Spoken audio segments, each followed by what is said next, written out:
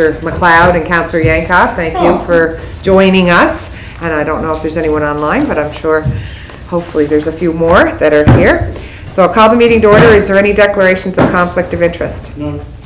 Can I get an approval of our agenda? Sure. Second, okay. Approval of our minutes from October 20th and November 18th. Sure. Jason's good. Any business arising for those minutes? Yeah, just got something there, Councillor McCabe. Just trying to keep this on that front burner where we're going with the Economic Development Officer's position. Should we have something in the new year, hopefully? Can we bring it up in the new year? I would assume that would come under the HR part, but... Yeah, but that's crisscrosses or... Yeah? Remember working outside of the silos? Yeah, sure. Okay. Well, I'm sure we'll have an update at that point, at some point. Put it in the minutes. We got it in the minutes. Great. So we're going to move right into our discussions and reports in the open. And the first thing we have is what is public art presentation. And welcome to you ladies. Laura will introduce you in a moment, but just to kind of refresh us, we had the opportunity to meet with these ladies and discuss what they wanted to get a sense of what we knew or what we were looking for with this public art in our city. And one of the things that came out of that is we probably need a little bit more information around what is public art. So I'm going to turn it over to you, Laurel, and thank you. Thank you, Madam Chair. So as the Chair has mentioned, we have joining us today Donna Hind with the Planning Partnership and Jane Perdue. Jane is the previous Public Art Coordinator with the City of Toronto, so she's consulting on the project as well. As councillors in the room will recall, the city has engaged the Planning Partnership to develop a new public art plan for the City Corporation. So as has already been mentioned, over the course of the last few months, there's been a lot of one-on-one stakeholder engagement trying to establish a baseline for art that we do have in the city, how people feel about that art, what they'd like to see on a go-forward basis, and then trying to filter it all down to some themes and a direction of where we can go with the plan. So out of those conversations, there is a desire for a presentation on what is public art and how can we shift our mindset to think about public art outside of the boundaries of statues and murals and things like that. So with that, I'm going to hand it over to Donna and to Jane. And you all do have a copy of the presentation in front of you, just in case it's difficult to see on the screen. So Donna, Jane, the floor is yours. Great. Thank you very much. Can I share my screen? You should be able to, yes. Okay, I will do that right now. And are you seeing yes. the screen, Laurel? Okay, awesome. Thank you very much for making time for this presentation. We have about 20 minutes and we're going to go through just exactly how it was introduced. What is public art? Jane, I'm gonna just toss it over to you on the way in, along the way. Okay. Thank you very much, and thank you as well for helping us and welcoming us to this presentation. I hope we can answer what is public art. We have some interpretations of it. We just wanted to show you a range of what it could be.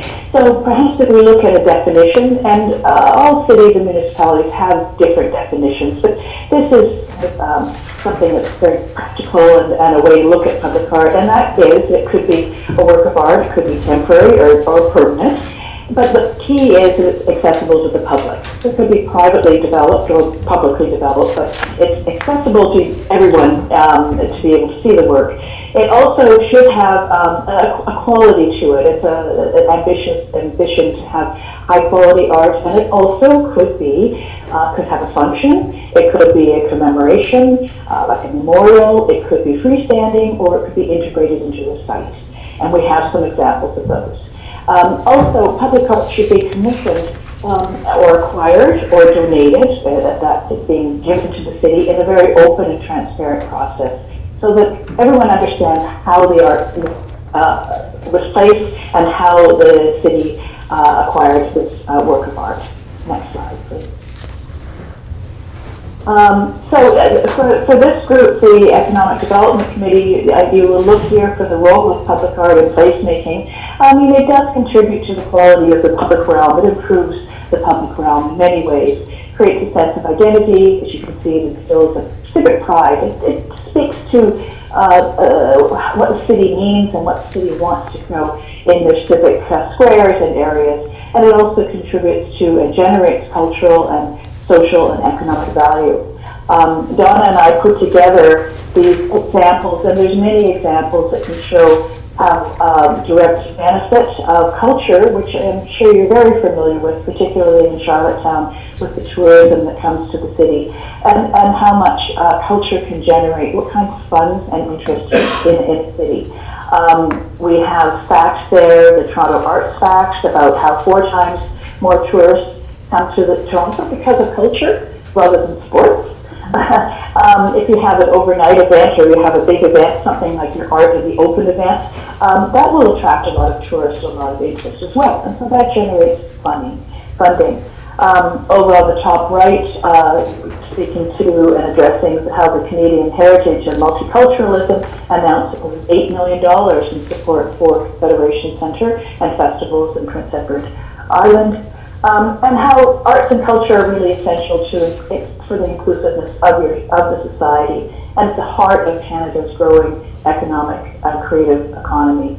And then there's another report, again there are many, but another one where Arts and Economic Prosperity Report, completed by the Americans for the Arts, which is that funds the National Endowments of the Arts. It's a very major program, I'm sure you're aware of.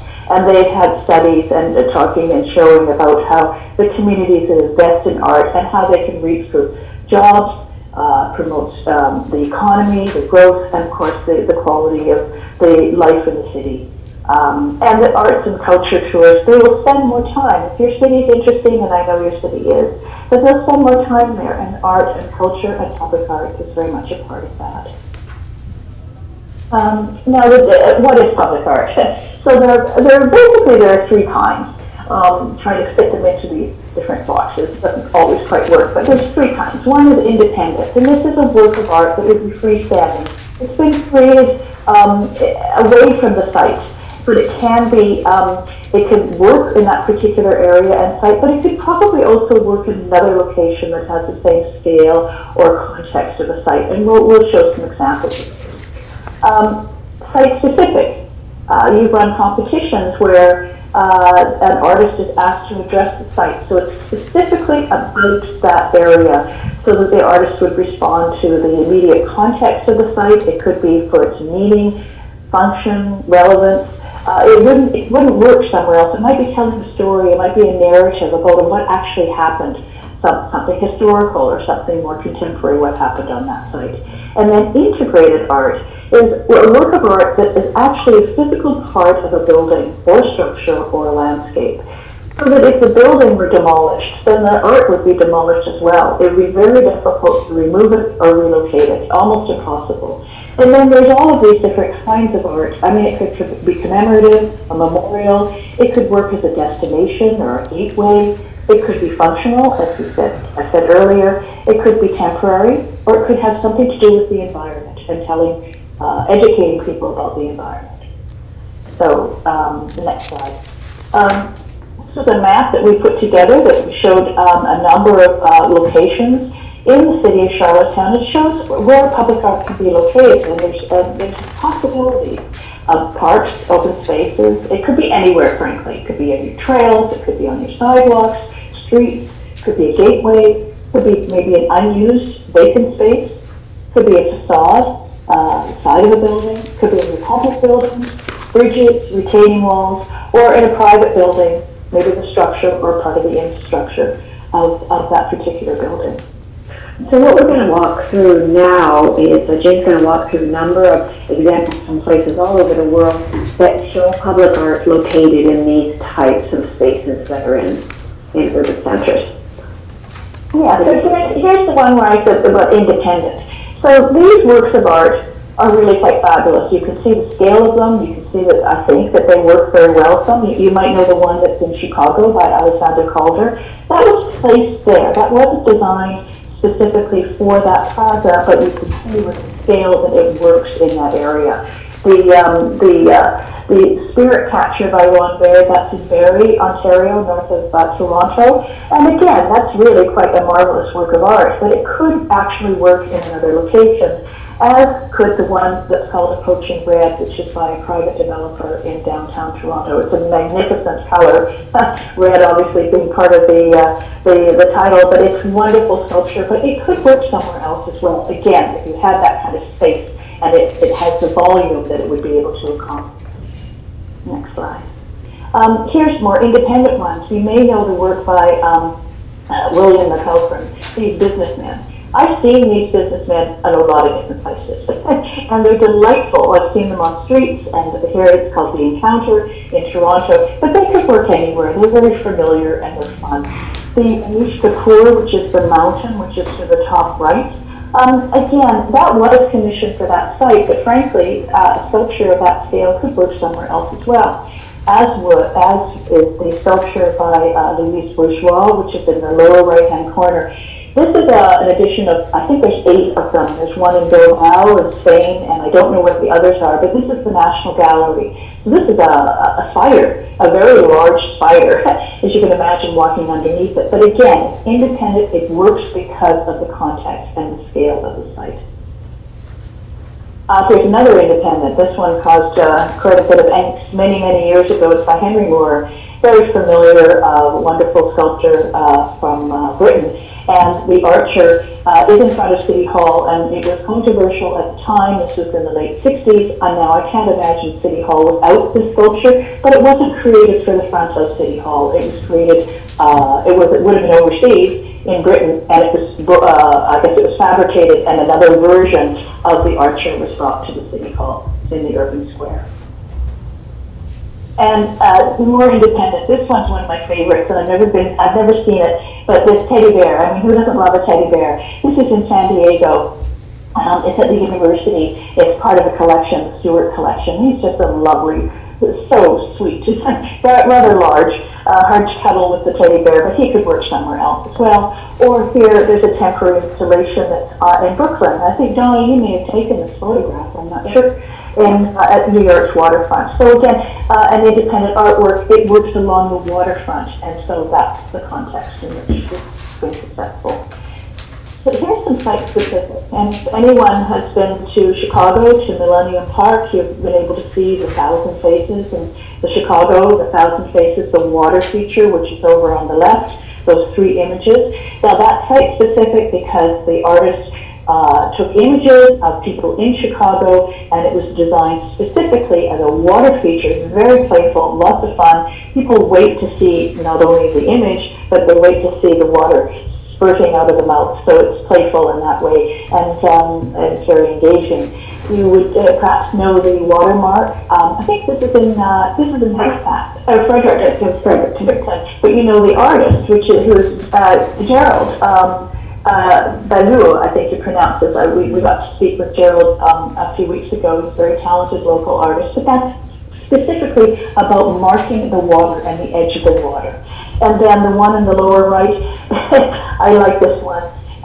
This is about the Garment District in Toronto. So it's this huge symbol, basically, and telling you the story of this is why it works. It works because it tells you the story of this used to be the Garment District in downtown Toronto.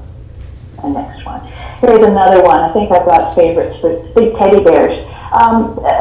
You can see it's in Colorado. It's a convention center. It was commissioned specifically for the center, and look at this. It says, there's a big teddy bear looking in, or bear, looking in the window saying, oh, I see what you mean. So that would only work there. Maybe he could be peering in and out of the window as well, but this was specifically for that site, designed and celebrated. And then in Lethbridge here, this is also site-specific by Ilan Sandler. He's an East Coast artist. And this is about, it was a competition about the anniversary, the 100th-year anniversary of trains that were traveling across the bridge, which you can see in the background. So this is part of one of the wheels off of the train. So that's very specific and tells a story about some of the history in Lethbridge. Down at the waterfront in downtown Toronto, again, site-specific by Jennifer Marmon and Daniel Borens, the Water Guardians. Again, another very playful. There's a water feature here. They're guarding us against the waterfront. but it was designed specifically, and you can walk underneath it, and again, that scale works very well, designed specifically, commissioned specifically for the West Don lands. Or another site-specific here, one is they're both in Vancouver. Do you see how it's used with the Grenville Island underneath the bridge? The blanketing of the city, very beautiful acknowledgement to First Nations. And then another by Thunderbird by Judy Broomfield, also in Vancouver, very site-specific and about the history there. And then this is an entryway to Cineplex, a movie theater, and a gateway by John McEwen. So the scale of it, designed specifically so that the cars can drive through, you know that you've arrived. It's almost like a gateway to their complex. And another, I think this is, unfortunately, it's very apropos these days, waiting for climate change. This is in France. You see, those are, well, you can see they're waiting to see what's going to happen with the climate change. So while it's funny, it's also very serious and trying to make the point about it's almost too late to be waiting for climate change because it's already there and it's surrounded these individuals. Or I think this is also a photo that Donna might have taken. This is Tom Ottermus, a well-known American sculptor, and it's called The Marriage of Money and Real Estate, and it's specifically in the waterfront, the East River in And then look at this one. This is so lovely, called a red ribbon. Just working its way through this area in China, so you can see how specific that was. It's basically, I guess it's a boardwalk. It's a walkway leading people through that open space. Very beautiful, and you can see how playful it is. Here's integrated. So when we talk about that art is actually part of the infrastructure. On the lower left, this is a underpass park. It's actually underneath an expressway, making that open space something that's animated and interesting. And the art is the art that's on the surface of the building. It's on the surface of the underpass, and the art is the light and the reflections coming down on the people underneath there. And then here's another one that you would know in Montague. I think also Donna supplied this. This is lovely, also by Gerald. I really like this one. I think it's very nice. So that's specifically about that. I think it's an arts trail that you have in Montague. Or the lower right, it looks like a billboard.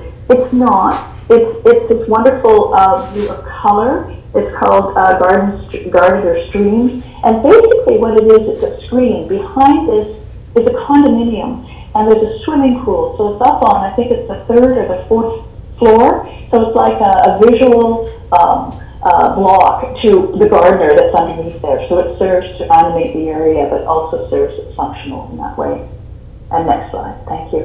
This is something, a really marvelous memorial that was designed by Planning Partnership in collaboration with an artist and a novelist, Jane Urquhart. So here it's integrated. This is a Veterans Memorial integrated into the wall. So you can see it only works in this context in the sense that it's very much a part of the memorial and one that actually works very effectively outside of Ontario legislative buildings.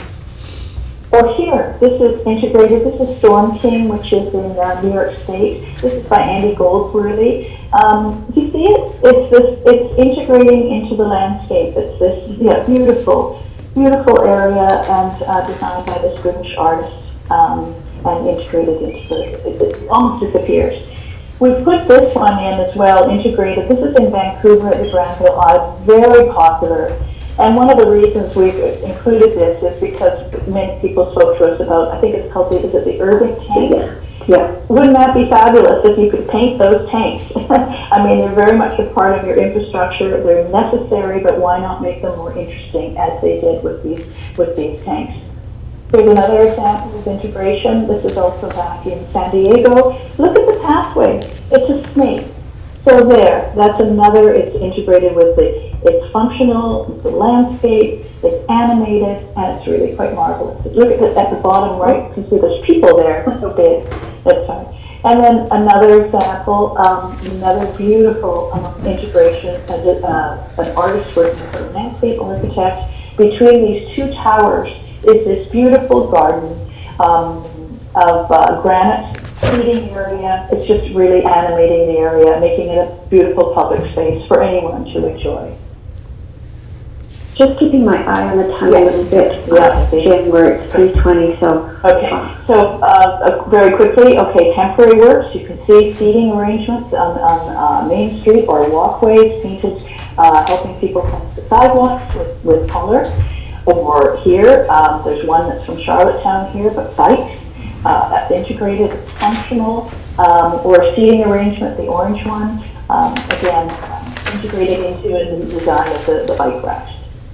Or another, on the left-hand side, these are wrapped, the quilts that wrap the trees. That was a competition, and they animate and make that area very beautiful. Or painting, again, they could be temporary, but tree wraps, and then the pavement on the sidewalk, engaging the community.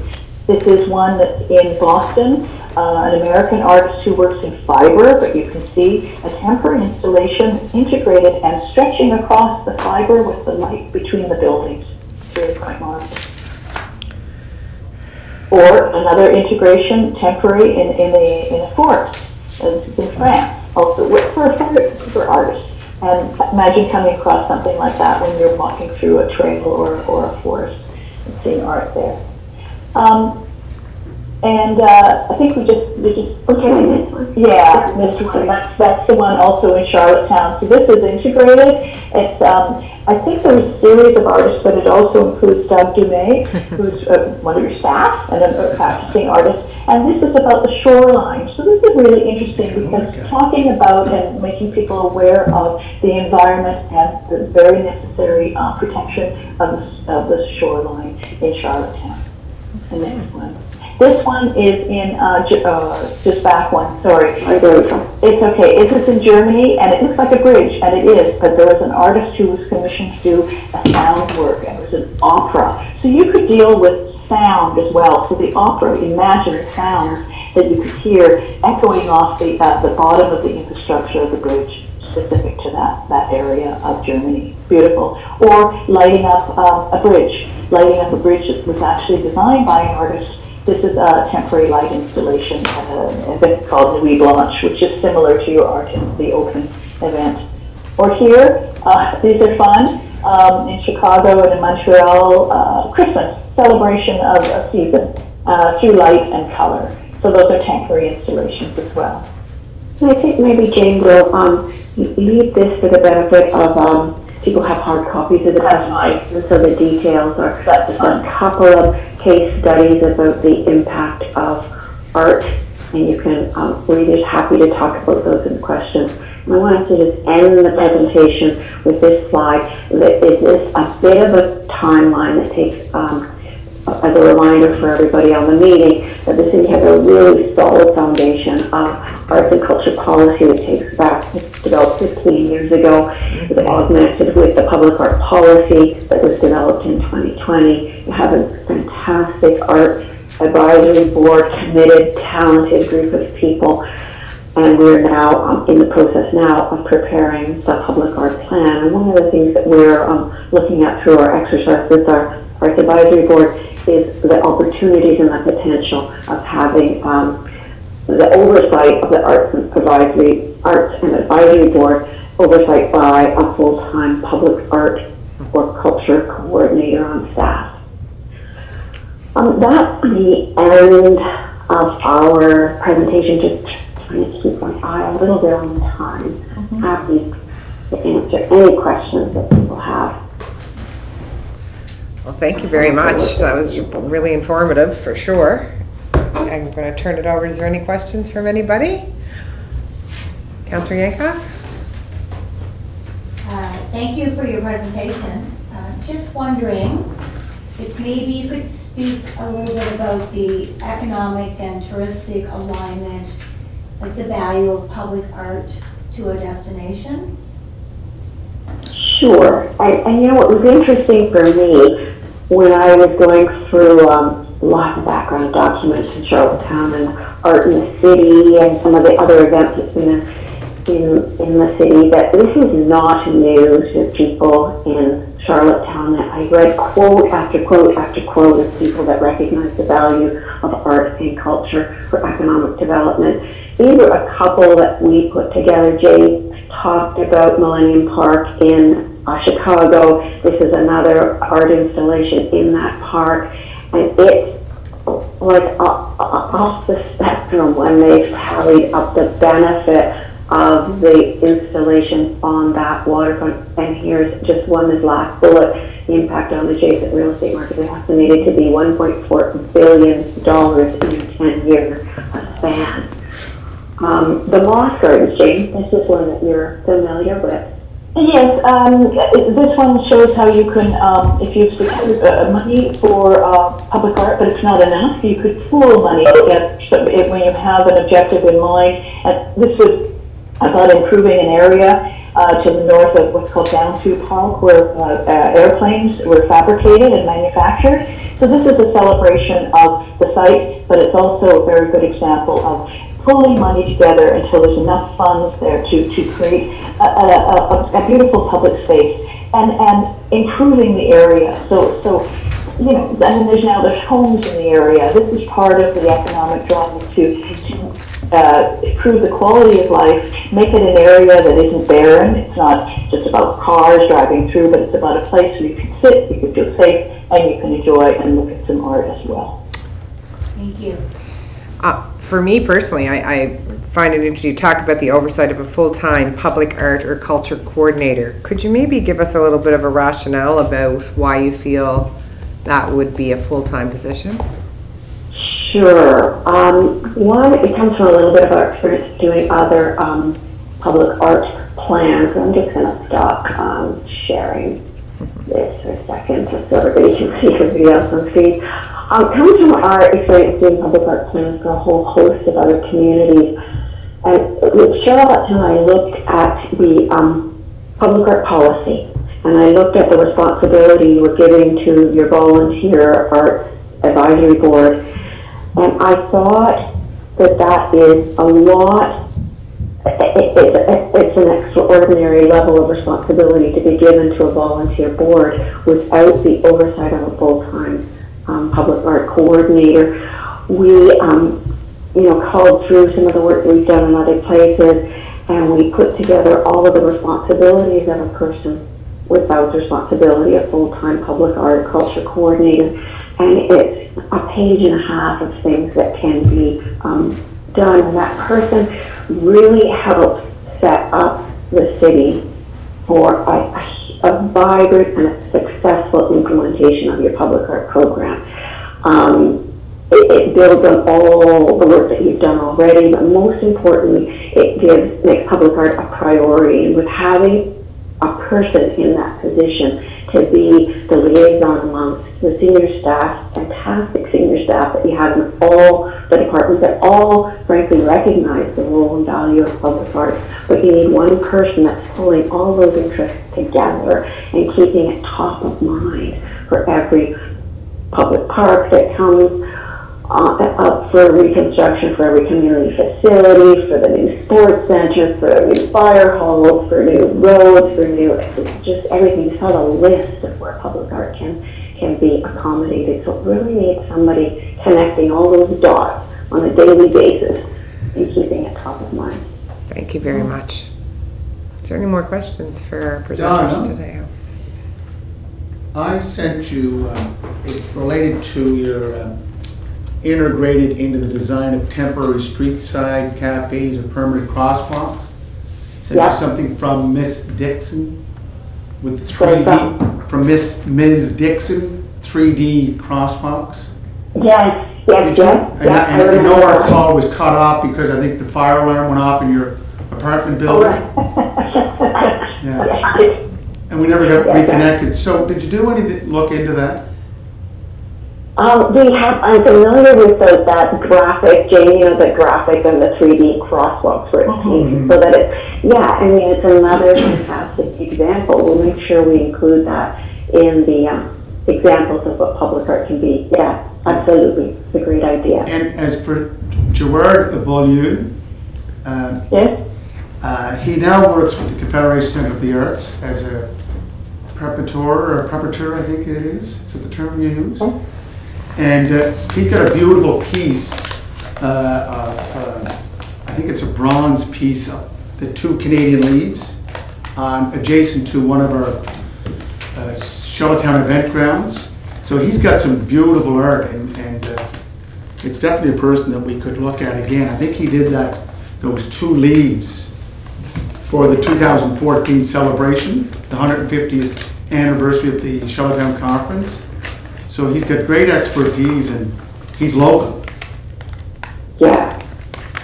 Well, he's local and he's very talented, but I remember when I interviewed him, he also, if I may, said, you know, we have to think about how we can keep the artists in Charlottetown, how we can help to support the arts community. My understanding is that a lot of people returned during COVID, but I also hear that it's very expensive, studios, fabrication, and so on. And it was Gerald who actually pointed out we need to be able to support the local arts community, and he's very successful, I know. Yes. But he's saying to nurture, to bring up other artists, to give them experience, and give them opportunities to celebrate your own. Okay, thank you. Well, thank you very much, ladies. That was really informative and great, and we do certainly appreciate you taking the time to present your report.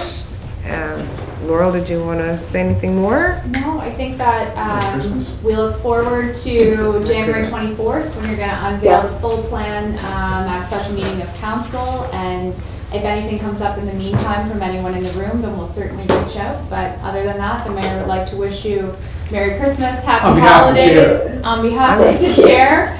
And we'll be in touch. Thank you. Thank you.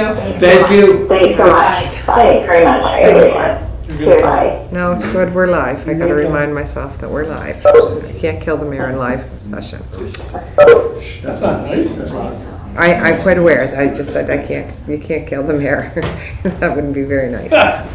Thank you. And Laurel, thank you for organizing that. For someone like me, it provides an insight to what public art is. I mean, I kind of have my own vision of what it is, and I know how wrong I am in my vision now. So I'm looking forward to the full presentation. It's an education for sure. Yeah, it's a different area. Thank you. And it's a shame we didn't do here what other provinces and other states that I've read about have done, is that any time any organization gets any level of government funding to build something, like for example, like our library, a percentage of it has to Should be be used committed for for public art. I agree. Anything like, so you think about our fire stations, our ball fields, our parks, that's all opportunities for public arts, island artists to create public art in our buildings. And I think we can still look at And it. hire local. And hire local, exactly. Yeah. And I think that needs to be pushed. So, good. All right, we're going to move on to number 2. Thank you. You guys are welcome to stay for the economic development meeting, but I'm sure, thank you very much for coming. Thank you very much, everybody. Thank you. Thank you for coming along. All right, Wayne Long, the economic development report. Thank you, Madam Chair. Just a few quick highlights for the committee at a higher level. We recently submitted an application to the CAN Export Community Investment Program. This is federal funding which helps you line up one-on-one meetings on the international stage. The specific focus for this upcoming fiscal is on Germany. Obviously, time will tell what happens internationally travel-wise, but we have applied for that fund. We have over the years as well have already been successful, so an application has been recently submitted to that. We recently participated in an information platform session with Invest Canada, with the IRCC, which is the Immigration, Refugee and Citizenship Canada organization, as well as Service Canada. They were providing an update on various programs and initiatives available for entrepreneurs, immigrants, refugees, and otherwise. We continue to work with Innovation PEI. We're in a process now where we've been sharing inventory assets with respect to promotional pieces and destination appeal documents, and we're at a time where we would look to update obviously some of ours locally, internally, and align that with the strategies of the province of Prince Edward Islands through Innovation PEI. We hosted, which you attended, as well as a number of other people in this room, the physicians welcome reception recently for 17 new physicians. I want to give another shout out as you did at council recently to Charlotte Nicholson for her work on that particular evening, which went over very, very well. We also have re-engaged and renewed our membership with the Atlantic Provinces Economic Development Council. We've been a member there and continue to do so. And the last item is that we recently met, just yesterday in fact, with Immigration and Refugee Services Association of PEI, IRSA, which is the new PEI Association for Newcomers rebranded, regarding their current needs report that they established during the pandemic. It's findings and recommendations for the years of 2021 to 2022 to talk about some of the needs and wants and interests of the newcomer immigrant community. Some of those included recreational needs, sporting needs, access to venues and facilities. We talked about sustainability efforts and more open dialogue and communication with respect to the community at large. One of the things the newcomers are missing is our orientations, which are highly successful, which we would normally host here in the fall. And obviously COVID has impacted that the last couple of years. So early in the new year, we're working toward an online platform that will align with up to 50 participants coming on for various talking sessions and speakers. The mayor will have an opportunity to address. Parks and Recreation we may bring in guest speakers. There's a lot of mental health issues and challenges, missing family in international countries, understanding their community better. So we're going to reconnect again in January, and we look forward to unveiling that kind of communication link throughout the winter months. So that's a quick update on economic development. Thank you. Wayne? So could I just ask, Madam Chair, the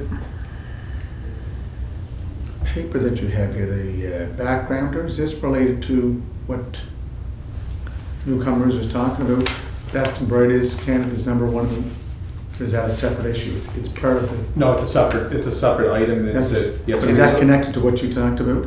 Not really, Your Worship. It's connected to, but the second time I talked about us participating in Invest Canada Immigration Refugee Services, they shared a number of documents, but one of the ones was the value of immigration. When we come up to that, it's just, Wayne, we got a big disconnect when it comes to providing services for our new immigrants.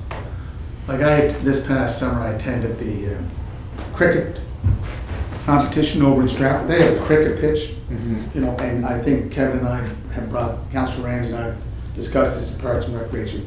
We have to look at other sports fields other than baseball fields and soccer fields.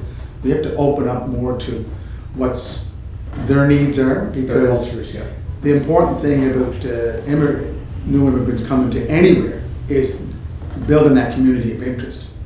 And part of that community of interest is a place of worship and also a place of gathering. And a place of gathering is a sports field or a community hall. So we really have to work between the silos. Eugene Murphy, who was a former principal at Stone Park, said that a Vietnamese family that has lived here, I'd say 10 plus years, moved to Toronto. They moved to Mississauga because there's no connection here. There's nothing to hold them back or hold them here. So it's important. And the retention of new immigrants, I think we're at about 16%. We're the lowest when it comes to retaining new immigrants. So we really have to look at it on all across all spectrums: Parks and Recreation, economic development,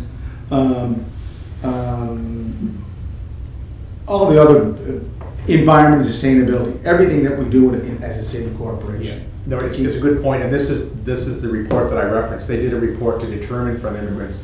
So one of the key things, a couple of things, they praised the city of Charlottetown for their work with things such as the newcomers welcome orientations, the raising of flags, Your Worship, that you're doing. They highly praised that. They're praised the physicians' reception, the availability of staff to interact and direct people with respect to programs, etc. But one of the things they talked about is the challenge that you just talked about. One of the key things is the whole sport and social cultural integration. And so Parks and Recreation was a part of the meeting that we had yesterday. Christopher Drummond was here, Ramona was here on behalf of sustainability. Charlotte was here as well, and that's one of the things that we're going to talk about is trying to overlap and work better. But they did express, from a sports perspective, a number of them, they like things like skating. They love skating. They love badminton, racket sports. But like you said, cricket is huge. They're looking for a cricket facility within the boundary of the city of Charlottetown. They're looking for other access to venues outside of regular minor sport program, which, as you know, our facilities are already to capacity. So I think the ongoing dialogue will help. It's good that we're having ongoing communication, but I really believe, and this is just a personal opinion, I think that we need to have an economic development strategy that takes immigration into consideration. Yeah, and Madam Chair, both public skates that we had for Christmas, the first one at Simmons, 80% were new immigrants. Absolutely. And then Cody Banks, half. The flag raising, when we did for the Ukrainian national holiday, there must have been 100 people out front of the city hall. Yeah. Like that gives them a sense of being part of the community. It does. And they're just little gestures of, yes, you are welcome, but you know, we want you to be part of the community. So I think we have to really work on that, and I think you've already started that process. Yeah. No, it's Thank very you. important. Yeah. Thank you. Okay. Thank you, Wayne. Any questions? Jason, you good? Good. Okay, Laura, we're going to move into the tourism and cultural report. Okay, so since the last meeting, we've been offering quite a bit of support to Wayne and a number of his files, which I know he's going to update during the event management report, so I won't touch on them. We've also been really deep into holiday events. Obviously, it's the time of the year. So we finally successfully got the neighborhood parade tours wrapped up after several weather-related challenges. They were a huge success again this year. We are hopeful we'll be able to go back to a traditional parade format next year. Time will tell. Capital New Year activities were announced late last week. So there's a lot of great free activities taking place. There is skate at Eastlink Center. There's a kids show at Trailside.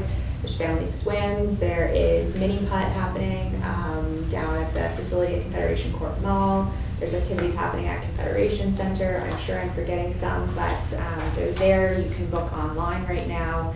And there's been a few adjustments made just after yesterday's announcement, but everything is proceeding. We've just extended some of the time periods in order to deal with a few reduced capacities. We've also been assisting Wayne with some wintertide events. We just finished judging the home decorating contest on Monday night. It was the best year that I can remember. There were so many entries. They were so well done. Yeah. So it's really a great time to be driving around the city and looking at lights. There's been a lot of residents that have really put a lot of time and effort into those displays this year. While I'm on the topic of civic events, our funding application for our annual Canada Day funding has been officially filed with the federal government. So we usually get the results of that around the beginning of their fiscal year. I had the opportunity late last month to attend a 2-day facilitated workshop on preparing our communities for cruise. So we're hopeful that the cruise industry will be returning to Charlottetown in the spring.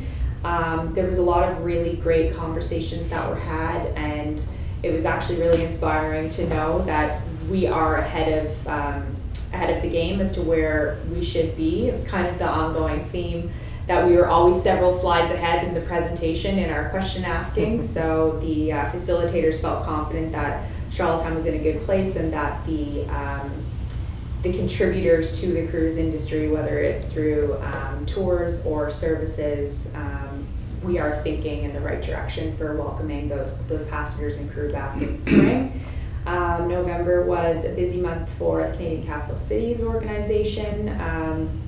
We hosted our 3rd installment of our new speaker series on the topic of the capital city's role in remembrance, which is quite well received. And we had our AGM, which the chair was able to attend and where I was elected as the president of the organization. So I have now chaired 2 meetings. I took over the day after the AGM, so things are going well. It's going to be a big year, and our next meeting of the board is currently scheduled for February 3rd and 4th in Ottawa.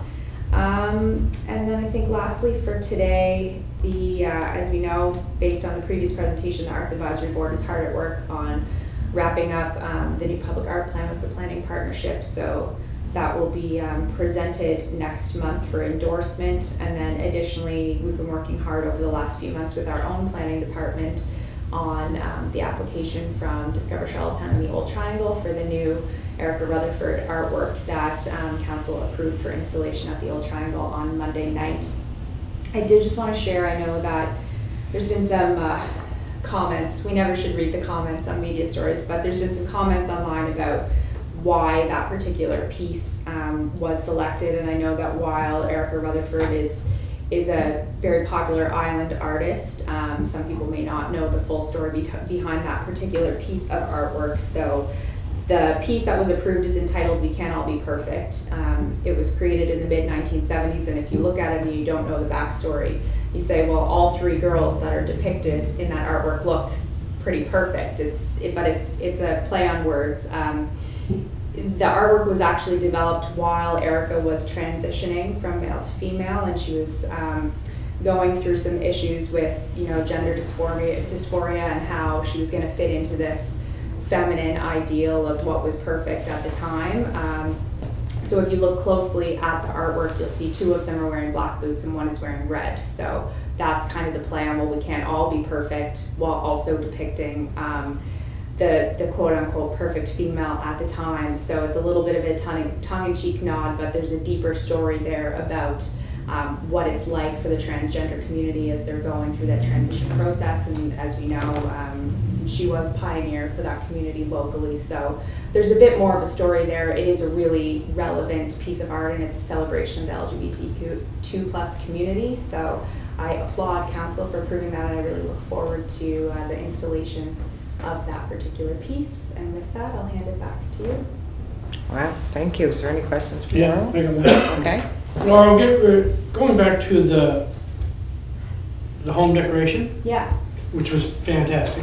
Cheryl and I went around when we got our cards. We could tell that you did based on, Oh, could on you? entries. There was plenty Yeah. in your neighborhood. No, the reason we did it, and we noticed that week, I know they had to be in by December 4th, I think it was, right?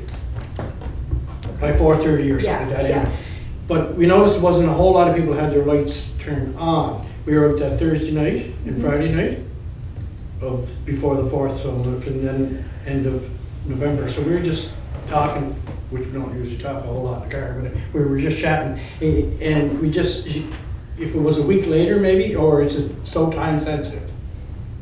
Because the 4th is just the application deadline. Yeah, it's just the application deadline. So the judging typically takes place during the week that we're Right. currently in. So people can apply without having their lights up, because there's usually about an 8 to 10 day gap between when the registration cutoff would be versus when the judging actually takes place. I think that, I know that the cards that we asked counselors to go around and kind of approach houses that were well decorated. I did hear from a number of counselors, and I can't take credit for that. That was Doug's idea. no, it was good. But we did hear from a number of counselors that they really enjoyed that aspect of it, and they would like to see that continued. So I know that it's difficult if homes aren't decorated for you to identify who should enter. Maybe we give you more cards, and it's just kind of an education process. It was just a week of, I'm gonna say then. Yeah, there's a bit of logistics that need to go But into the following it. week, all the lights were on. Yeah, I so guess it's all we the could same. maybe look at pushing it ahead by a few days, like to cover that Yeah. weekend off, and maybe have the application period end like the beginning of the following week. And maybe we were out too early or something like that, but we thought that they had to be in by that Monday. No, So we were at that Thursday. Kevin, it's just the application's due then, right? The Oh. judging only happened this week. Exactly. It only happened 2 days ago. Yeah, Yeah. he's just commenting on, it was hard for them to know which homes to approach with these cards You're to right. encourage to enter, Oh, because yeah. they didn't have their lights turned on yet. I mean, but the so. following week, Wayne, everybody had their lights on. Yeah, so we can look at, Yeah, we okay. can look at the dates I next see what year you're and saying. see Yeah, if there's okay. if there's a few days that we can Yep. adjust, that maybe Not a we problem. include that No, we first just full thought we'd throw it weekend out there in for people December. going around driving and just saying. Sure. Okay. But we were bonding that night, eh? Thank you. Fire coffee. All right, we're gonna go into D, event management report. Wayne? Thank you, Madam Chair. Just Actually, you have the next three. but- few, I'll just scroll through then. Yeah. Few quick highlights. Recently attended the Primetime Sport and Entertainment Congress in Toronto, where we concluded some good business there. The Tourism Industry Association of Canada, National Tourism Congress and Sport Tourism Mission in Ottawa recently, which also was highly successful. The Charlottetown Christmas Festival and Wintertide Holiday Festivals are still ongoing. Charlotte Christmas Festival ends on the 19th of this month, and Wintertide finishes on the 9th of January. We're getting huge positive comments on the projection. A lot of people talking about the production. I believe CBC is going to do a broadcast from the rooftop about the projection on this coming Friday night. I think that I heard, and the Victorian Christmas Market, although the first day kicked off with the terrible rain, was a huge success. In fact, some of the vendors had a record-breaking night despite the weather.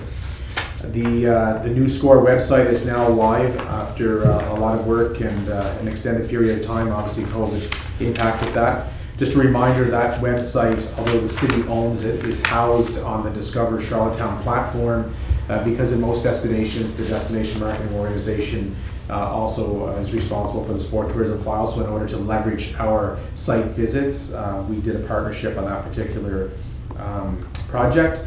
Ice City work continues. On Ice City, it will be the month of February and into March. Funding applications have been submitted.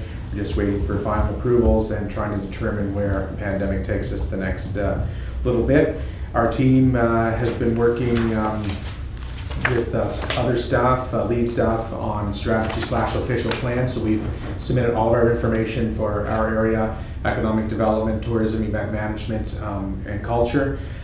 So we're waiting for instructions on the next step of that process. We also submitted our annual report information for the Mayor and Council annual report, which Doug and communications staff is spearheading.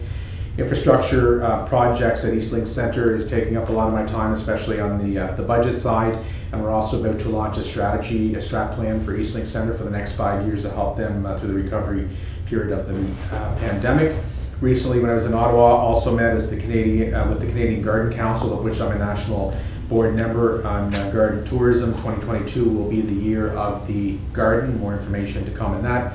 And today we had a great announcement. The mayor was involved with the Eastern Canadian Basketball League, selecting Charlottetown as a city for the Charlottetown Power within the league. We're quite happy about that. It was an exciting announcement. 6 teams have now been confirmed: 2 for New Brunswick, 2 PEI, and 2 Nova Scotia.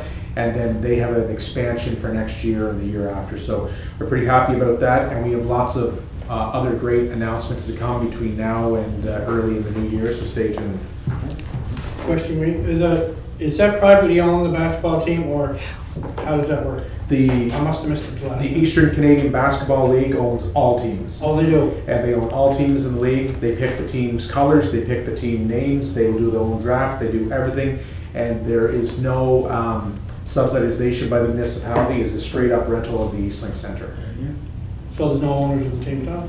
The owners is the league. It's the league, and the league owns all teams. Oh, it's different, isn't it? Yeah. Good. And it was a very good announcement, Madam Chair. Yes, I'm sorry I missed it. Sometimes Charlottetown people Power. have busy When's the times. Charlottetown Power game against the Summerside Slam? When's that coming up? In March. You should do the So when does tip-off, the your league start, worship. Wayne? Sorry? The league starts sometime in March. Okay. 2022, and it will run into June. So basically, it's sort of the Slam. schedule that they had with the Old Storm? Well, it'll be In a way. different league, but it'll be somewhat similar, I would think. They haven't announced their schedule yet. Tickets will go on sale soon at the Eastlink Centre box office. Okay. And Mayor Brown, just for the record, did suggest today that he will be slamming Mayor Basil Stewart in the opening night of the We're going to slam them. Yeah. We're going to slam the Summerside Slam. Well, that would be worth the price of admission. But Spud Webb. Yeah. That'd be worth the price of admission to go see those two. No, all of council will have to be there with the power hats, and I got one in the office. No doubt in my mind. No doubt in my mind. Right. You weren't there. No, I know. Probably get a jersey unfortunately, too, Jace. Madam Chair, okay. just 2 quick report items, and they're both information sharing. Yes, 'cause we for read, your yeah, leisure we already time. As always, the mayor referenced one earlier, Yeah. the Government of Canada Economic Benefits of Immigration to Canada. It's a nice little chart. I encourage you to take the opportunity to read it. Some interesting facts. And the second item is meetings, conventions. PEI held its annual meeting for 2020-2021, and I'm just circulating the report to the committee for your information. Well, thank you. Madam Chair, on this report for the immigration, where's the report itself? It's online, is it? Your worship, it would be, this is just I guess. Summary. This is These just are a great document. numbers. Like, This is just a document that was shared during the platform You'll get session the that next we week, Jenny? participated in. yeah, I'll get you one, yeah. Oh, you got one there. growing 1,100 Canadian companies, creating 60,000 new jobs for Canadians. Yeah. Unbelievable. I know, it's great. Keep the collaboration going because they're a big part of our moving forward for sure. That's all that I have. Thank you. So I'm going to ask now for a motion to move into closed session as per section 119(1)(e) of the MGA. Matters still under investigation. Good and good. I think we will just sign off from that point. So the live feed will end now.